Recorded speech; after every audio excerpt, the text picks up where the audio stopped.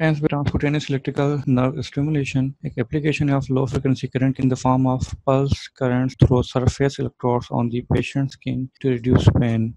The effects and the use of TENS depends upon gate control theory and pain modulation. The parameters of TENS are current intensity. The range of the current intensity will be between 0 to 80 milliampere. Frequency will be from 1 or 2 pulses per second and up to 200 or 250 pulses per second or hertz. Width will be from 40 to 250 microseconds. The physiology of the pain. Pain is an unplanned disturbed sensation which accompanies the activation of the nociceptors. Nociceptors जो हैं वो carry करते हैं noxious stimulus को, और nociceptors जो हैं वो तकरीबन आपके पास फ्री नर्व एंडिंग्स जो है फाउंड करते हैं ऑल ओवर जितने बॉडी टिश्यूज हैं उसके अंदर, और ये जो फ्री नर्व एंडिंग्स हैं ये पेन के स्टिमुलस को कैरी करती हैं और अप टू हायर सेंटर्स तक पहुंचाती हैं। एक दफ़ा अगर नोसिसेप्टर स्टिमुलेट कर जाता है तो ये रिलीज करता है further neuropeptide which further initiate the electrical impulses along the efferent fibers towards the spinal cord. Efferent fibers of two types. A delta fibers जो कि fast conducting small diameter myelinated fibers होते हैं which conduct with a velocity of 5 to 30 milliseconds तक होता है, और then फिर आ जाता है इसके C fibers जो कि slow conducting small diameter non myelinated fibers हैं जो कि conduct करते हैं with a velocity of 2 to 5 milliseconds. First order primary efferent fibers जो हैं वो transmit करेंगे impulses from the secondary receptors to the dorsal horn of the spinal cord. उसके बाद सेकंड ऑर्डर कैरी करेगा सेम जो सेंसरी इम्पल्सेस हैं वो डोर्सल हॉर्न स्पाइनल कॉर्ड से लेके ब्रेन तक। फर्स्ट ऑर्डर न्यूरॉन जो होंगे उसके इंक्लूड करते हैं ए अल्फा, ए बीटा, ए डेल्टा और सी फाइबर्स। ए अल्फा और ए बीटा फाइबर्स जो हैं कैरेक्टराइज करते हैं having the large diameter efferents. Pen के थ्योरी क्या है, अंडर नॉर्मल फिजियोलॉजिकल जो सर्कमस्टेंसेस होते हैं उसमें जो ब्रेन है वो जनरेट करता है पेन सेंसेशन को bye processing incoming noxious information arising from the stimuli such as tissue damage. किसी तरह कोई टिश्यू डैमेज हो रहा है, वहाँ से जो नॉक्शियस इंफॉर्मेशन जाएगी ब्रेन को, ब्रेन उसको प्रोसेस करेगा और वहाँ पे पेन की सेंसेशन जनरेट करेगा। In order to noxious information to reach the brain, it must pass through a pain gate located in the lower levels of the central nervous system. Physiological term जो है वो gate जो है वो form करता है via एक्साइटरी और inhibitory जो आपके पास साइनेप्सिस बनते हैं, रेगुलेट करता है फ्लो दी neural transmission through nervous system. और ये गेट है ये ओपन होता है मेनली जो नॉक्शियस इवेंट्स कोई भी होते हैं पेरिफेरी में उसके बायस ये फिर ये ओपन होता है। तो कोई भी किसी तरह का जैसे आप देखें टिश्यू डैमेज होता है तो उसके बायस वो गेट ओपन होगा और वो फर्दर आगे जाके ब्रेन तक पहुंचने के बाद वहाँ पे रिजल्टेंट पेन क्रिएट करेगा। मगर अगर वहाँ पे हमें पेन गेट को क्लोज करना है तो हमें एक्टिवेट करना पड़ेगा कैनन रिसेप्टर्स को वाया रबिंग ऑफ स्किन। तो अगर आप स्किन की रबिंग वहाँ पे स्टार्ट करते हो तो अल्फा बीटा फाइबर्स के थ्रू वहाँ पास होगा, टेंस के थ्रू भी हो सकता है, तो वो ब्रेन तक जो सेंसेशन पहुंचेगी वो रबिंग और टिंगलिंग पहुंचनी है, और इन बिटवीन उस रबिंग सेंसेशन ने क्लोज कर देना है उस पेन के गेट को, और रिजल्टेंट जो टिश्यू डैमेज होने की वजह से जो नॉक्शियस स्टिमुलेशन जारी थी आगे तो वो ब्रेन तक नहीं पहुंच पाएगी। तो बार से रिपीट करते हैं, पेन गेट जो है उसके अंदर अगर हम रबिंग करते हैं तो स्किन के ऊपर तो वो एक्टिवेट करता है मैकेनो रिसेप्टर को, जिसकी वजह से पेन गेट जो है वो क्लोज हो सकता है। ठीक है, रबिंग ऑफ स्किन जो है वो जनरेट करती है activity in the large diameter efferent को which inhibits the onward transmission of the noxious information. The closing of the pain gate results in the less noxious information reaching to the brain, reducing the sensation of the pain. Or the aim of the conventional retents is to activate the alpha beta fibers using the electrical currents. The pain gate can also be closed by the activation of the pain inhibitory pathways which originate in the brain and descend to the spinal cord through the brain stem. तो एक तो हमने पहले discuss किया था कि वो sensation सी brain तक ना पहुंचने दी जाए, और दूसरा तरीका ये है कि जो पाथवेज हैं पेन एम्पलीटरी पाथवेज जो कि ब्रेन से डिसेंड करते हैं टुवर्ड्स द स्पाइनल कॉर्ड उनके थ्रू वहाँ पे गेट को क्लोज किया जाए। Pathways become active during the psychological activities, जैसे आपने देखा होगा अक्सर किसी को मोटिवेट करते हैं पेनफुल कंडीशन में तब ये पाथवेज एक्टिवेट हो जाते हैं, और when the small diameter peripheral जो फाइबर्स हैं अल्फा बीटा और उनको अगर हम एक्साइट कर देंगे फिजियोलॉजिकली तब ये पाथवेज एक्टिवेट एक्टिवेट होंगे। The type of stimulation delivered by the TENS unit aims to excite the sensory nerves and by doing so activate specific neural pain relief mechanism। ये ओवरऑल एक general बात कर रहे हैं mechanism of action of tense की। Mainly आपके पास दो तरह के मिल जाते हैं इसमें, गेट कंट्रोल थ्योरी जिसको आप पेन गेट थ्योरी भी कहते हो, कंफ्यूज नहीं हो रहे हैं दोनों चीज़ों में। और दूसरी चीज़ आ जाती है pen modulation. Pain relief by means of pen gate mechanism involves activation or excitation of the alpha beta sensory fibers and by doing so reduces the transmission of the noxious stimulation from C fibers through the spinal cord and hence onto the higher centers. Alpha beta fibers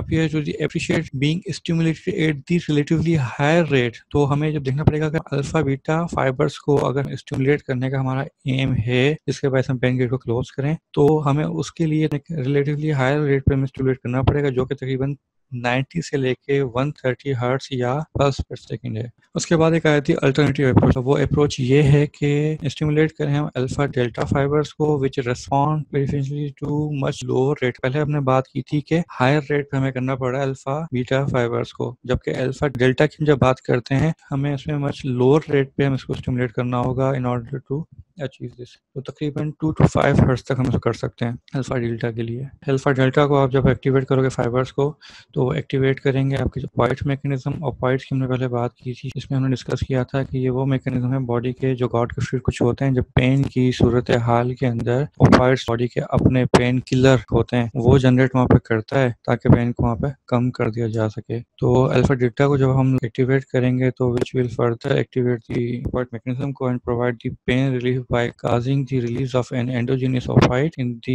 spinal cord which will reduce the activation of the noxious sensory pathways। अब mechanism की हम बात करते हैं। Activity जो होगी उन alpha delta में और सी फाइबर्स में फ्रॉम दी नोसिसेप्टर्स के बायस वो लीड्स टू एक्साइट करेगा सेंट्रल न्यूरोसेप्टर ट्रांसमिशन को which project the brain to produce the sensory experience of the end tense induce करेगा activity in small diameters muscle efferents. Alpha delta जो leads to activation of the brain stem nucleus very nucleus raphe वगैरह दिए हुए हैं। तो ये nuclear form the ascending pain inhibitory pathways which excite interneurons which inhibit the T cells और H sales via release of the neurotransmitter. Tense की दो types होती हैं, लो टेंस होता है, हाई टेंस होता है। हाई टेंस को हम लोग ब्रीफ इंटेंस टेंस भी कहते हैं। इसमें होता क्या है कि हमें हाई फ्रिक्वेंसी और low intensity electrical stimulation apply करते हैं। Stimulation cause the impulse to be carried through the large diameter fibre जो एबी फाइबर सेल में and produce the pre-synaptic inhibition of the transmission of the नोसिसेप्टिव alpha delta. और alpha delta के बाद जो सी fibres हैं the substantial निगर और pen gate. तो high tense जो हैं जैसे हमने पहले बात की थी कि जो सेंसेशन को अगर रोकना हो ब्रेन तक पहुंचने के लिए, नॉक्शियस स्टिमुलस को ब्रेन तक पहुंचने के लिए रोकना हो अगर, तो हम उसके अंदर ये हाई टेंस यूज करते हैं। इसकी फ्रीक्वेंसी जो है वो तकरीबन 100 से लेके 450 हर्ट्ज तक है, पल्स 100 से लेके 500 मिली सेकेंड तक है। इंटेंसिटी जो है वो 12 से लेके 30 मिली एम्पेयर तक हमें रखना पड़ेगी। अक्यूट जो पेन होते हैं उसमें काफ़ी ज़्यादा इफेक्टिव होता है। इसको हम जितना भी चाहें देर तक इसको यूज़ कर सकते हैं मगर इसका मिनिमम टाइम 15 से लेकर 30 मिनट तक होता है ताकि कुछ ये अपना अमल करे, वहाँ पे इफेक्टिवनेस जाहिर हो। उसके बाद आ जाता है लो टेंस जिसको एक्यूपंक्चर लाइक टेंस भी कहते हो। एक्यूपंक्चर इसलिए कहते हैं कि उसकी सेंसेशन हमें इस तरह की मिलती हैं। लो टेंस है इसके अंदर हमें लो फ्रिक्वेंसी और हाई इंटेंसिटी इलेक्ट्रिकल पल्सेस मिलती हैं, इनको हम अप्लाई करते हैं और एक शार्प स्टिमुलस और एक मसल ट्विच लाइक सेंसेशन मिलती है। ये एक्टिवेट करेगा अल्फा डेल्टा फाइबर्स को जो जाके ऑपॉइड सिस्टम एक्टिवेट करेंगे और रिलीज करेंगे पेन को। हमें इन दी एंड पेन रिलीफ मिलेगा। फ्रीक्वेंसी 1 से लेकर 5 हर्ट्ज तक मिलेगी, पल्स विड्थ 100 से लेकर 500 तक रखना पड़ेगा और इंटेंसिटी 50 मिली एम्पेयर या इससे अबव हमें रखना पड़ेगी। मिनिमम 30 मिनट्स का सेशन देना पड़ेगा इफेक्ट के लिए। आमतौर पे जो क्रोनिक पेन्स होते हैं उसके लिए काफ़ी ज़्यादा बेनिफिशियल है। ना लंबा आपको यूज़ करना चाहो कर सकते हो, मगर मेनली जो यूज़ करते हैं वो एक स्टीम और रेस्ट पैटर्न के थ्रू करते हैं जिसके अंदर 1 से 2 घंटे के लिए उसको ऑन करते हैं और उसको फॉलो करते हैं ऑफ करके 1 से 2 घंटे के लिए, यानी 1 से 2 घंटे के लिए ऑन किया, देन उतनी ही देर के लिए इसको बंद करा और वापस उसको ऑन किया। हाई टेंस और लोअर टर्न्स मेनली ये दो टाइप्स हैं। उसके बाद एक तीसरा एक मोड आ जाता है टेंस का, जिसको हम लोग बोलते हैं बर्स्ट मोड। बर्स्ट मोड में होता है क्या, ये एक तरह का मिक्सचर है उन दोनों मैकेनिज्म्स का, जिसके अंदर एक पॉइंट मैकेनिज्म था और दूसरा पेन गेट थ्योरी था। इसके अंदर ये दोनों चीज़ें मिक्स हो जाती हैं। बर्स्ट मोड के अंदर हायर फ्रिक्वेंसी स्टिमुलेशन आउटपुट है, टिपिकली एट अबाउट 100 हर्ट्ज तक है, और इसको हम इंटरप्ट भी करते जाते हैं। इंटरप्शन जो उसको ये बर्स्ट का नाम दे रहे हैं, at the rate of 1 to 5 burst per second. When the machine is on, it will deliver pulses 100 hertz के रेट पे ये pulses देना शुरू करेगी, thereby activation of the alpha beta fibers and the pen gate mechanism। शुरू में हमने बात की थी कि पेन गेट को हमें एक्टिवेट करने के लिए 90 से 130 के दरमियान में रखना पड़ेगा। तो उसमें देखें 100 का रेट से ये इसको एक पल्स दे रहा है, तो ये फर्दर एक्टिवेट करेगा अल्फा बीटा फाइबर्स को, पेन गेट का जो मैकेनिज्म है उसको। And but by the virtue of the rate of burst, each burst will produce excitation in the alpha delta fibers, therefore stimulate the opioid mechanism। तो alpha beta fibres को activation के साथ साथ जो बर्स्ट बीच में आ रहा है कि इंटरप्शन का जो बर्स्ट आ रहा है, तो उस बर्स्ट के थ्रू अल्फा डेल्टा फाइबर्स भी एक्टिवेट हो रहे हैं, स्टिमुलेट हो रहे हैं, तो वो वहाँ पे एक्टिवेट हो रहा है। So it is proposed that the application of the burst mode TENS can effectively stimulate both the pain gate and the opioid mechanism simultaneously। Placement क्या होंगी टेंस के इलेक्ट्रोड्स की, तो देखना पड़ेगा जो एरिया है ग्रेटर इंटेंसिटी ऑफ पेन उसको, और to the appropriate dermatome. Dermatome आप लगा सकते हो superficial nerve proximal to the site of pen case of Phantom limp pen. Phantom का मतलब है गोस्ट लिम्प पेन है, कोई पेशेंट हो एम्पुटेशन का जहाँ पे उसको लिम्प नहीं भी उनके पास होती है, अक्सर वो पार्ट मिस पार्ट होता है, तो उनको फिर भी वहाँ पे पेन महसूस हो रहा है। फॉर एग्जाम्पल किसी का हाथ काट दिया जाए या पैर काट दिया जाए, एम्पुटेट कर दिया जाए, और उसको फिर वो बोलेगा मुझे पैर की उंगली में दर्द हो रहा है, हालांकि वो मौजूद नहीं है। उसको वो दर्द इसलिए महसूस होता है कि वो फ्री नर्व एंडिंग उस उंगली की यहाँ पे मौजूद होती हैं सिस्टम के अंदर, तो वहाँ पे उसको महसूस हो रहा होता है। तो हमें वहाँ पे सुपरफिशियल नर्व जो होगी proximal to site of pen, तो वहाँ पे हम उसको स्टिमुलेट कर सकते हैं ताकि फैंटम लिम्प पेन जो है उसको ख़त्म किया जा सके। अच्छा, कुछ केसेस के अंदर अगर ऐसा मसला कि लाइक सेंसिटिव हो कोई एरिया टच से, तो हम उसके कंट्रालेटरल साइड या उसके बराबर में कोई और साइड जो कि इनसेंसिटिव इतनी ज़्यादा ना हो, सेंसिटिव, वहाँ पे हम टेंस अप्लाई कर सकते हैं। उसके अलावा नर्व की टंग पे भी कर सकते हैं, और स्पेसिफिकली एक ट्रिगर पॉइंट पे भी कर सकते हैं। प्लेसमेंट का क्या होगा, प्लेसमेंट टेंस का इसमें आपको सिंगल चैनल या मेनली आप टेंस यूज़ करते हो, इलेक्ट्रोड्स और डबल चैनल भी करते हो, ठीक है। एक टेंस के अंदर दो चैनल्स भी होते हैं, सिंगल चैनल्स भी होते हैं। तो एक चैनल के अंदर जो एक वायर निकलती है उसमें आपको एक पेयर मिलता है पेड्स का, माइनस और प्लस का। उसके बाद दूसरा चैनल होगा, उसमें भी माइनस प्लस का एक पूरा आपको बस एक वो मिलेगा, ठीक है।